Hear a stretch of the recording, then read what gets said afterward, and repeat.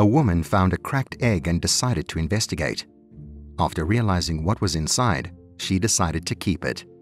Susan Hickman loved to go on walks. Like many other people, Susan thought of walking as the perfect activity for winding down or relaxing. During one morning, while Susan was going on one of her regular excursions, she ended up coming across something unexpected. On the ground, there appeared to be an egg.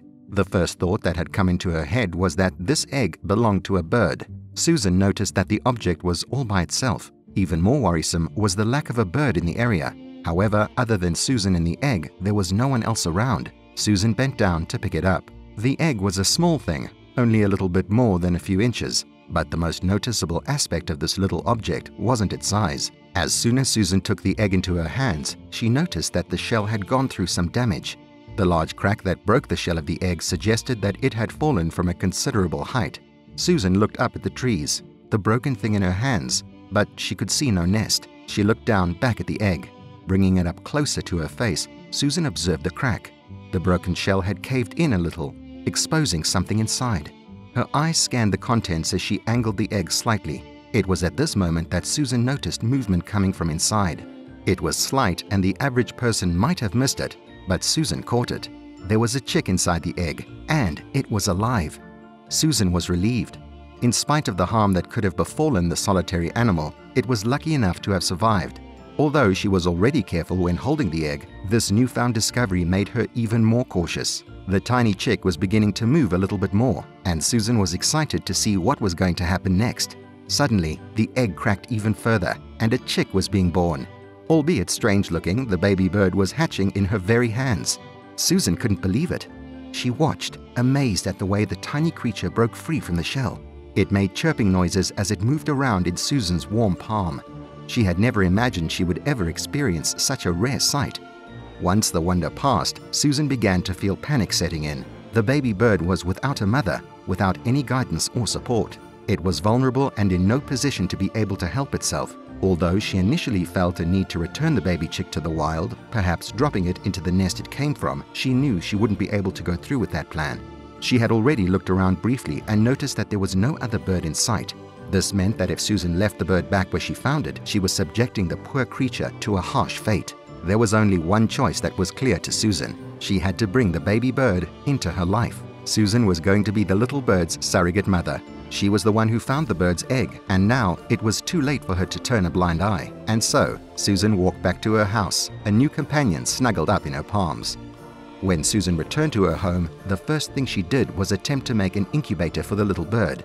Babies often need warmth when they've just come into the world, and this newborn chick was no different. Looking after a bird was completely new ground for Susan. She had never had experience caring for any feathered creature, but she also wasn't a quitter. Feeling the weight of her responsibility, Susan tried her best to give the baby bird everything that it needed. This is composed of the necessities, such as food, water, and shelter. Susan decided to reach out to friends or acquaintances that did have some experience with birds. Although a few of her friends had done some bird rehabilitation before, their advice to Susan was worrying to say the least.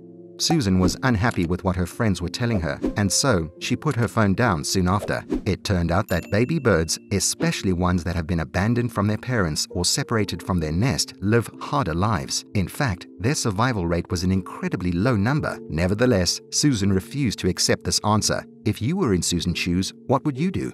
As previously mentioned, Susan was not one to give up on things. This applied especially to friendships and relationships. She may not have known the baby bird for long, but she already felt attached to it. Part of her understood what everyone told her, but a larger part of her was stubbornly committed to the creature. The following day, Susan checked up on the fledgling and was glad to see that it was still alive. Since the bird was now under her care, she thought of giving it a name. In order to match its fighting spirit, Susan decided to name her new bird Klinger. Although Susan was more than ready to become the bird's caretaker, she would soon come to learn that birds are a demanding animal. One of the most surprising things about chicks is that they have a large appetite.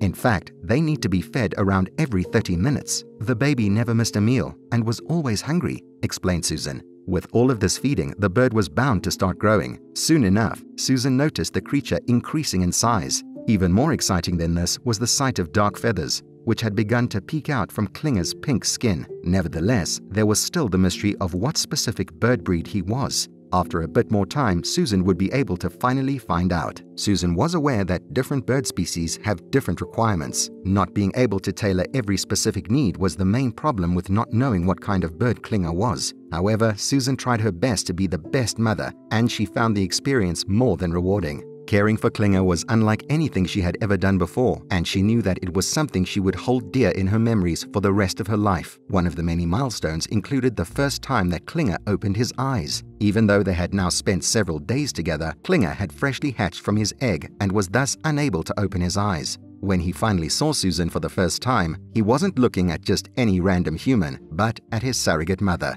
After 1 year, the bird had changed drastically in its appearance. Susan was pleasantly surprised to see that the little strange-looking chick she once held in the center of her palms was now a full-fledged adult bird. Klinger had grown out all his feathers and had more than doubled in his original size. Once he had reached this stage, Susan was finally able to realize what exactly he was. It turned out that Klinger was a starling. Susan had grown very attached to Klinger, and the bird felt the same. However, the bond they shared was deeper than she had first predicted. Birds are one of the many animals that imprint.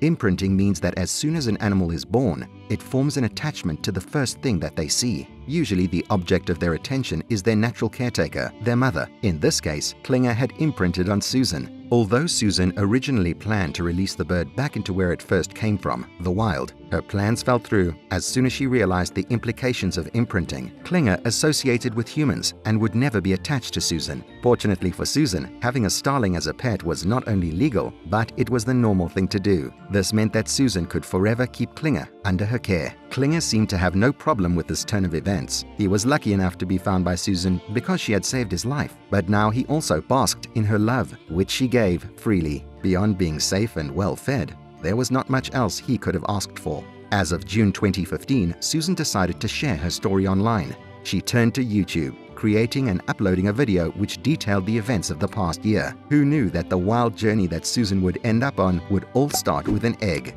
If you enjoyed the story, remember to leave a like down below and subscribe for more videos like this one. I hope to see you again soon.